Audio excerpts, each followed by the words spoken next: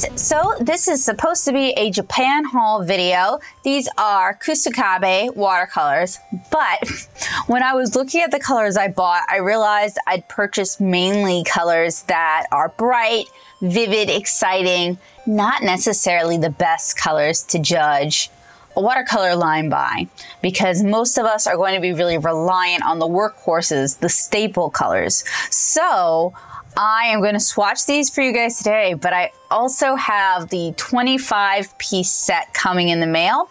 So I will check in with you guys with a follow-up video with the full set. So this is just kind of like an exploration and unswatch, and there's going to be a follow-up video, which will be the full unbox and swatch, and then I will do the field test. So I picked up these colors at Tokyu Hands in Kyoto, and this was back in March. And the colors that I picked up are Permanent Yellow Light, Cadmium Red, New Cadmium Red, Neo, Aurora Pink, Ruby Red, Aurora Blue, Monastral Blue, and Van Dyke Brown. And these are the colors I thought would be interesting to explore. These were colors I'd never heard of here in the US, and these are just kind of fairly common colors. So we're gonna do a little bit of swatching today, and then we're gonna finish this up when the full set arrives. I'm going to be placing these Kusakabe watercolors as well as the ones that are coming in the mail in this homemade watercolor palette. And I have a quick review of this here on the channel that you guys can check out. It has 40 half pans, so there should be plenty of room for growth. And something else that I really like is that it has magnets on the bottom, which holds these half pans in place, and they can be placed elsewhere. You could remove just the ones you need and set up a mini palette if you wanted to do, say, a limited color challenge. So this is actually going to make organizing and rearranging my colors much easier. So for this haul video, what we're gonna do is we're gonna swatch these in their tube form, and then we're gonna go ahead and place them in our nice travel palette, making sure to label the sides of the half pans. We're going to be doing our swatching today on Langton Prestige 100% cotton watercolor paper. This is a rough press pad. And while this sets up, we're going to take a look at what is on our tube. And I feel like I'm gonna have to get involved with some Google Translate. So it's a 5ml tube. The pigment name is, or the pigment number is listed on here. This says PY1 on it. There is a light fastness rating, it looks like. And then it's also ranked into series A, B, and I think I just bought mostly, no, I bought 1C as well. So I think you will have to check out the full unbox and swatch for all the information. That is what I think.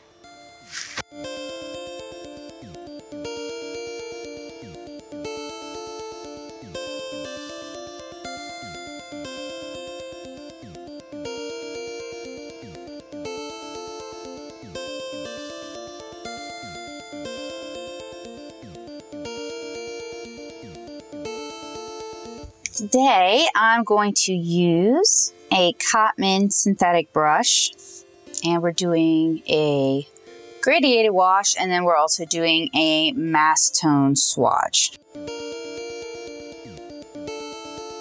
And I'm mostly interested in seeing how these colors differ from what's available in the US market.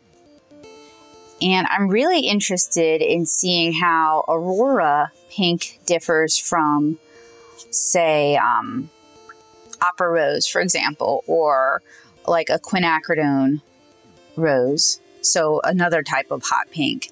Also kind of curious how it compares to, say, Ice Pink from P.H. Martin's. Ew. I wonder if this bit of nasty up here.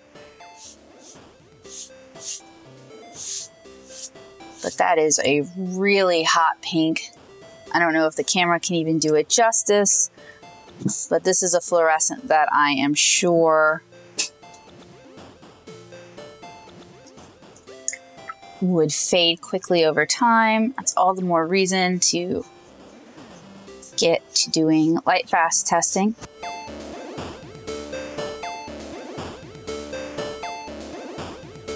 And this is Aurora Blue. So I think all of their Aurora colors, or I think the Aurora colors are meant to be neons.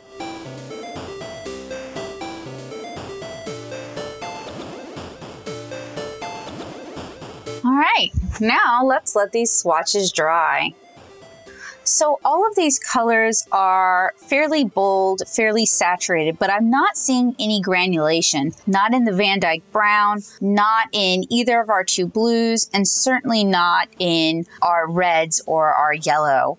And usually you would start to see at least some granulation in, say, browns like this. And this is something that I noticed with the Turner watercolors, as well as with my Magellos and my Holbein. And I'm wondering if for Japanese watercolors, they process the pigments differently, maybe finer, maybe sedimentation isn't something they really want.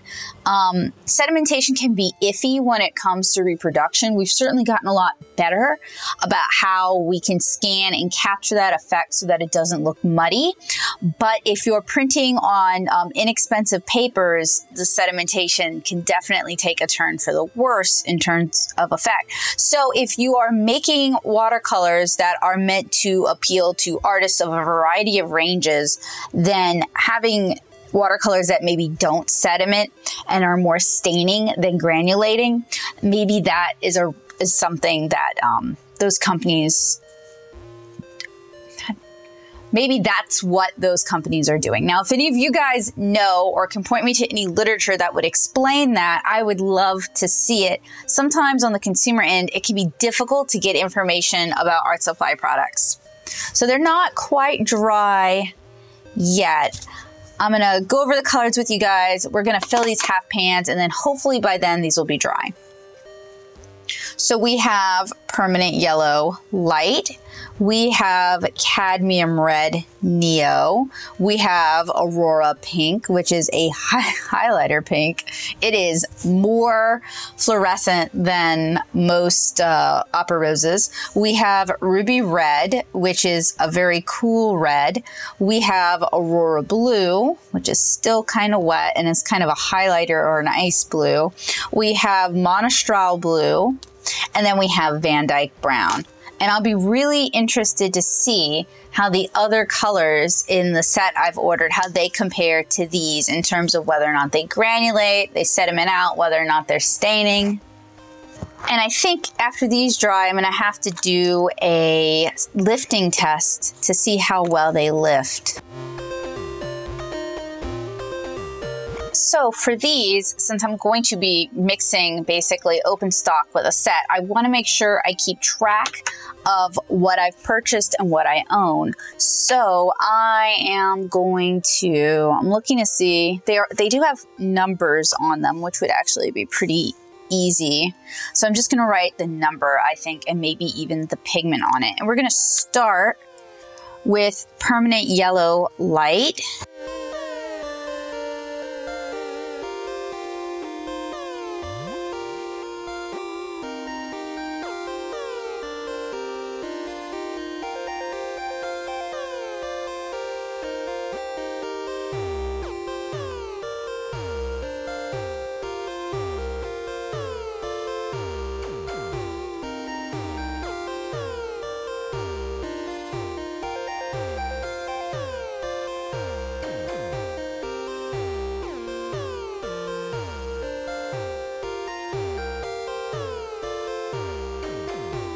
I'm going to leave these to dry. I'm going to put them back in here, but I'm going to put them all together.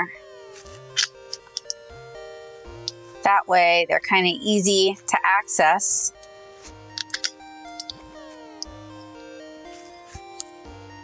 When I'm rearranging this palette for the larger set that's coming in.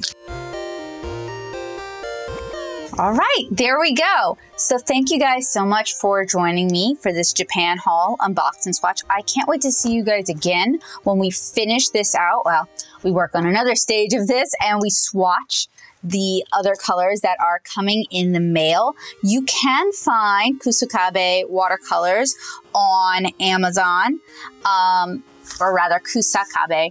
I purchased these in person open stock from Tokyu Hands, which is a large department store chain in Japan. So if you have nice Japanese department stores, you might be able to find them. Or if you have stores that regularly carry Japanese art supplies, you might be able to find them. You can check the link below. I'm going to pop as much information as I can in there for you. Check the description below, sorry. And when I do the full review, I'll make sure I have all of the information ready for you guys so you guys can make an informed decision about these watercolors. So thank you guys so much for watching. I look forward to seeing you again really soon.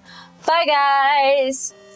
Out of sight, out of mind. I totally forgot to get back to you guys with this. So I promised you a lift test.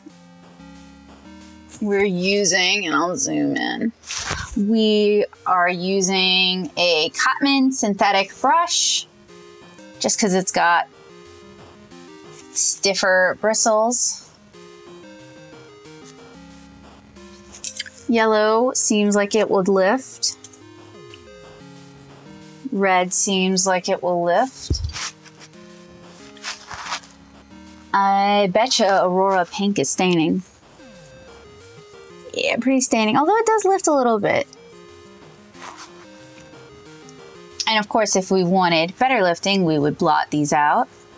Ruby Red seems to lift.